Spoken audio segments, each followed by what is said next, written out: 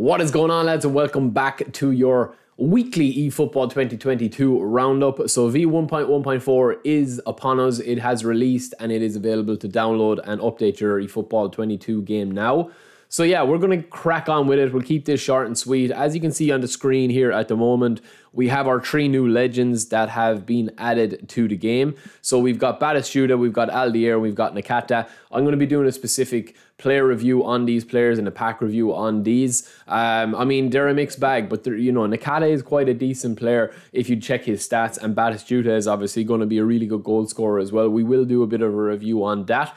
But yeah, they are the 3 new legends. We've also got, on top of the legends, we have got the changes to, squads and stuff. There's a couple of updates on that, not much. And then in Dream Team, we have got a new event, which is the eFootball League is all the same, but the event here that we have is just a rinse and repeat user matches versus user matches, worldwide clubs, with Barcelona front and centre.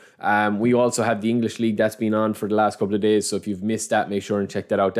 That's actually quite a decent one. This worldwide clubs one, man, they need to switch it up a bit, man. They need to switch things up a bit because it's just getting rinse and repeat and it's the same thing all the time, and the rewards aren't even worth really playing for, in my opinion. You're better off play the actual league divisions and try and get up and down the divisions or whatever. So we're actually going to go over now to, let me see, yeah, we're going to go over to the actual website, the Konami official website, and we're going to take a look at all the releases and all the information that they kind of put out with V1.1.4. So the first one is just a reminder to claim your Phase 3 rewards. Obviously, when Phase 4 ends, which Phase 4 is on until the 11th of August, I think, make sure and just claim your rewards before then by logging into the eFootball League.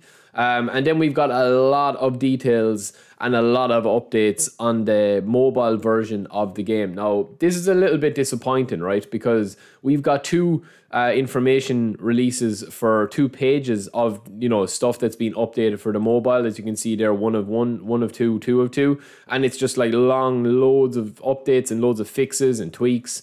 This is the one for the PS4, which is like, a lot of mentions of global improvements and this and that and whatever. So we will go through both of them. But yeah, I'm disappointed, man. I mean, I know I get a lot of people watching that play PES on mobile. And like, I respect and appreciate anyone that plays on whatever platform, be it PS4, be it PS5, be it mobile. But my issue is that like it needs to be down the line with all the updates. If the updates are coming for iOS, such as a friendly match, it needs to be in console as well, in my opinion, to keep things, as fair and as transparent as possible in terms of like the updates. I think that's what they need to do. I'm sure they will add friend match soon, but yeah, I mean, it just needs to come soon, man, because that's a huge addition that mobile guys have. So you guys that do play on mobile, enjoy. That's all I will say, because it would be game-changing for me for the content I could put out if I could invite players in to play a match in certain situations. We could do, tournaments, we could do competitions, we could do, challenges, we could do all that sort of stuff. But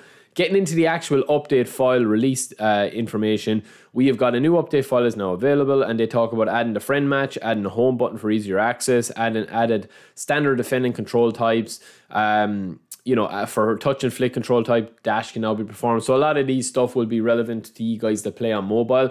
Graphic settings can now be configured. They talk about gameplay fixes and adjustments, reevaluated the balance between attack and defense. That's very interesting to me because I think at the moment it's way too attack based, and that you don't really have any risk for going all out, bum rushing and like really just literally running into opponents' players.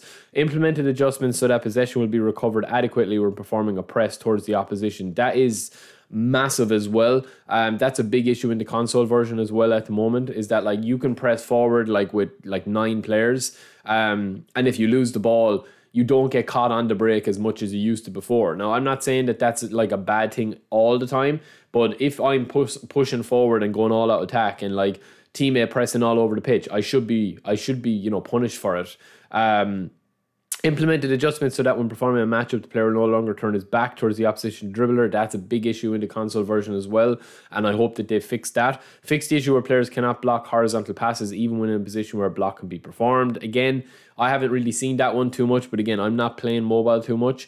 To prevent erroneous triggering of call for pressure, the slide input range that triggers a call for pressure command has been increased by 1.5.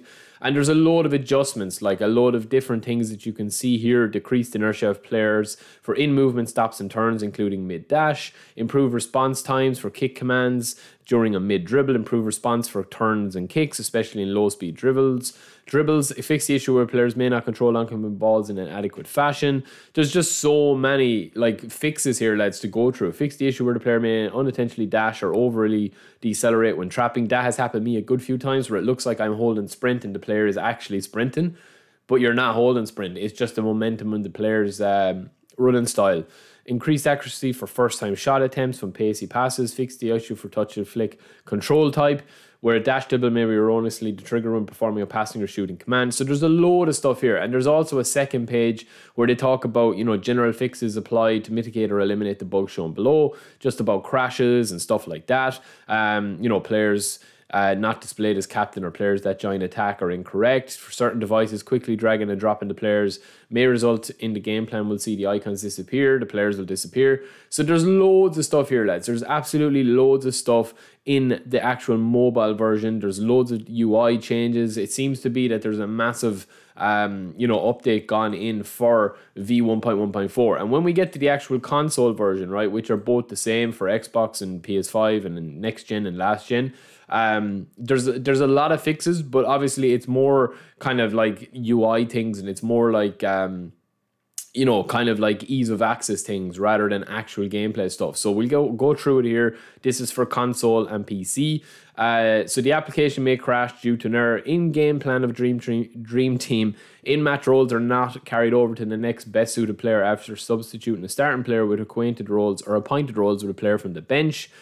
In game plan, the names of players appointed under in-match roles, players to join attack, are not refreshed, even if the concerned players have been subbed off. So that means that if you have got your centre back to join attack and then you sub him off, that his replacement isn't going to be, as players to join attack. By performing certain controls, a goalkeeper could be appointed to join in an attack. Duration of content is displayed after matching with an opponent via Dream Team Quick Online Match. For unskippable goal celebrations, the skip option may be displayed. So yeah, there's a load of stuff there. Obviously, they're saying about freezes and about improving the minor adjustments have been made to each mode and matches with the aim to improving the overall gameplay.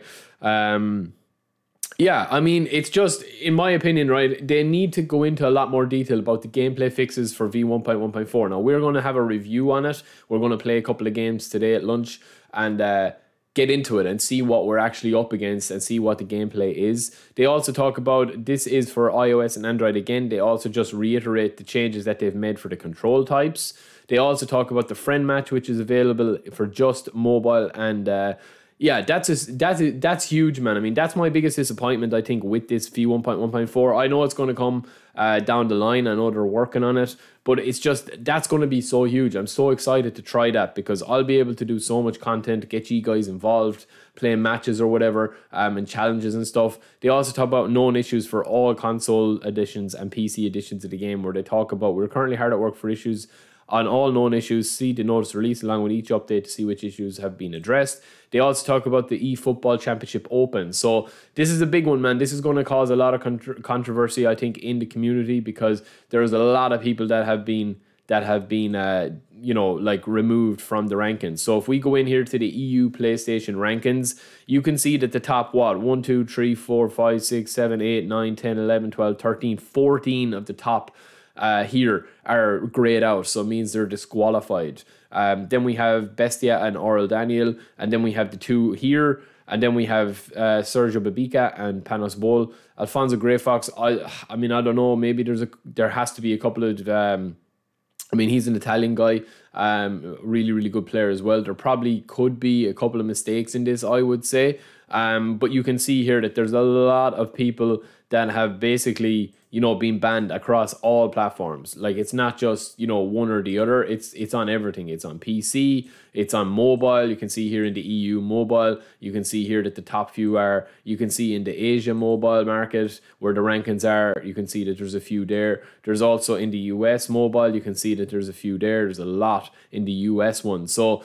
Yeah, lads, look, obviously it just has to remain to be seen whether they've got all of these right or some of them wrong. I mean, I'm sure some people have actually been done harshly by this and that actually weren't cheating. But then obviously there is some players that would have been cheating and have been punished. So it remains to be seen who actually is legitimately cheating and who isn't, and who's tampering with stuff. But yeah, that is it from me, lads. I will be back quite soon with a V1.1.4 gameplay impressions, and I will also be back with the review of the AS Roma pack.